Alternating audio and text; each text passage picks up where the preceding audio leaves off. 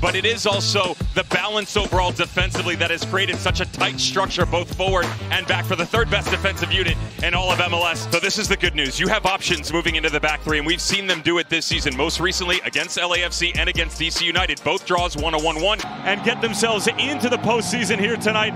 From Toyota, we invite you to turn off the world and turn on the game. We are playing for big 3 points in the Western Conference. It's FC Dallas and the San Jose Earthquakes, two of the oldest clubs in Major League Soccer, in their 72nd all-time meeting.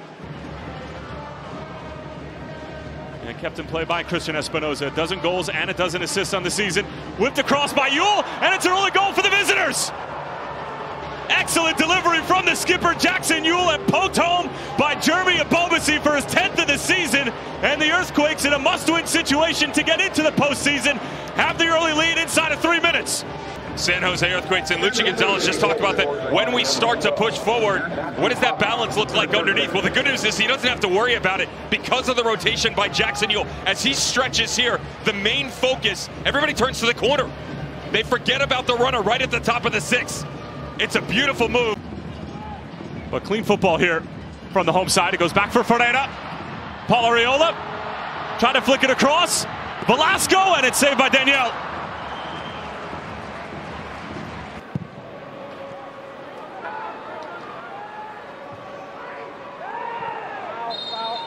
Ibiaga up for the header, along with Jader Obrian, and FC Dallas able to win the free kick.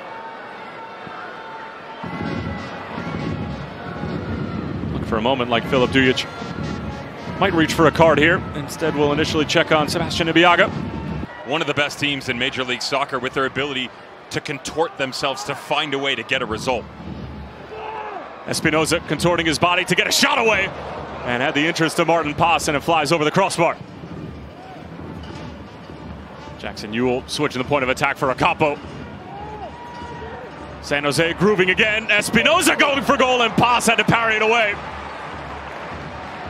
In tune and really breaking down the defense in a hurry. Now, the problem you're going to run into, though, is if you're San Jose, as well as it's done, stretching wide. The career year that 2 strikes from the MVP candidate on the ball right now. Espinoza. A capo. Back for Espinoza. Grueso, and it's off the bar. Flatten out the midfield. They've lacked some depth, and so as they've moved forward, not enough options. It's a really good job that cannot be understated, the advancement by Guezo, but watch his body back the entire way. Well, that will all be discussed at halftime as Filip Dujic signals for just that. Jader Obrian got the scoring started in the 3rd minute, his 10th of the year. As Filip Dujic gets the second half officially underway.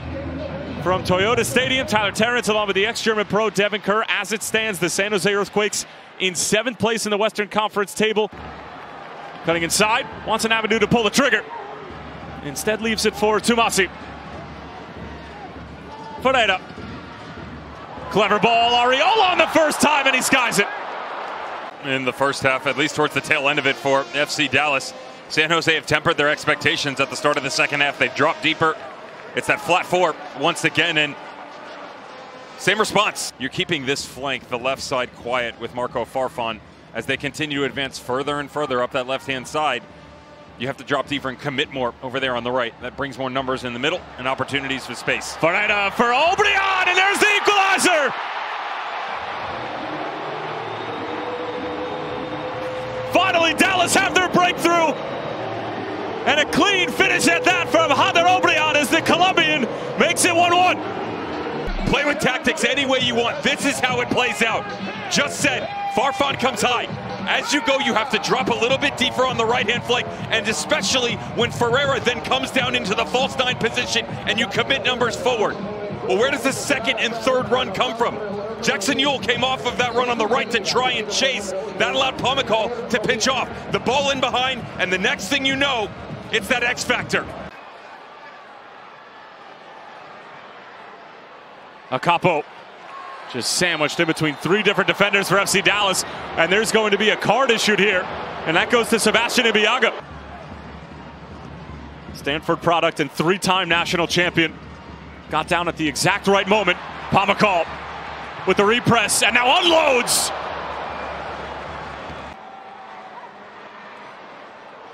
Arreola. Now Ferreira on the turn. Surveying his options. Finds one in Velasco. Farfan! They're pounding on the door. You want to get nitpicky here. All it really is the touch, to be honest, because side to side, Arreola holds the run on the backside. That right there, if you really wanted to, you could step through this first time. The problem is Velasco, it's getting very, very tight in terms of trying to break that down because they do everything else right. What a press. Ferreira. Jesus Ferreira straight into the hands of Daniel.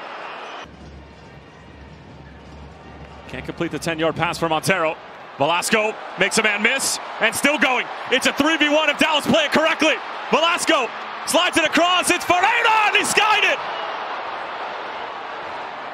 Well, the numbers game that they've been playing has been Ferreira dropping a little bit deeper. They've boxed the midfield, and the two high lines come from Obrian and Paul Arreola that stretch the width.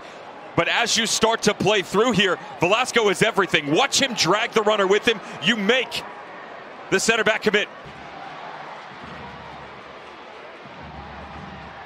Ferreira. One initially and parried off the line by Daniel and smothered by the Brazilian as well.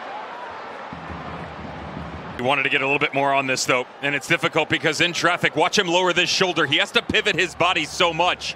He can't get the full amount of force he wants. Still a great header. It's down, it's away from the goalkeeper. And Daniel, he recognizes that he's not going to be able to get everything he wants in it either.